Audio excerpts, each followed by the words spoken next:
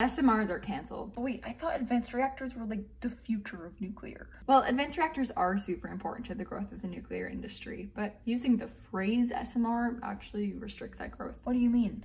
I thought they were pretty much the same thing. Well, not exactly. SMRs are defined by the IAEA as advanced nuclear reactors that have a power capacity of up to 300 megawatt hours per unit, which is about a quarter of the capacity of a traditional reactor. But the term SMR is not really well defined, and it kind of has different meanings depending on the context. Advanced nuclear refers to a wide range of newly designed and deployed nuclear technologies, which includes things like SMRs and microreactors, but it also means, say, like floating nuclear plants, high temperature reactors that can provide industrial process heat, and fast reactors that can actually consume nuclear waste as fuel. But most importantly, advanced reactors don't have to be mini. They can actually be just as big as traditional light water reactors. Really? Yeah, in fact, the only advanced nuclear technology that's gone commercial so far in the US is the AP1000 built by Westinghouse. They have advanced passive safety systems and over 1,000 megawatt capacity, hence the name, and there are actually 4 of them running right now in Georgia. Oh, so you mean when we say SMR, we mean advanced nuclear, like anything that incorporates new design improvements and lessons learned. But in using the phrase SMR, we've actually excluded multiple classes of innovation and development. Has this trendy language ever been a real problem? Actually, yeah.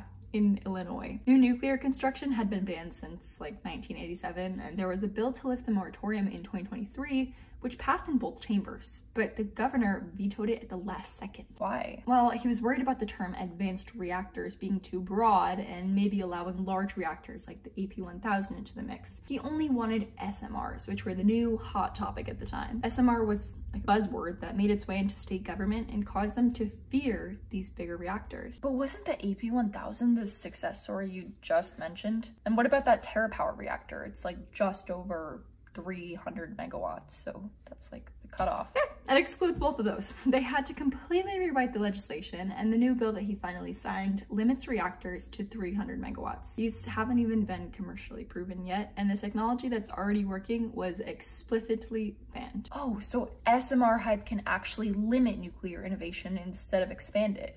When we say advanced nuclear, we really should mean the full spectrum of innovations.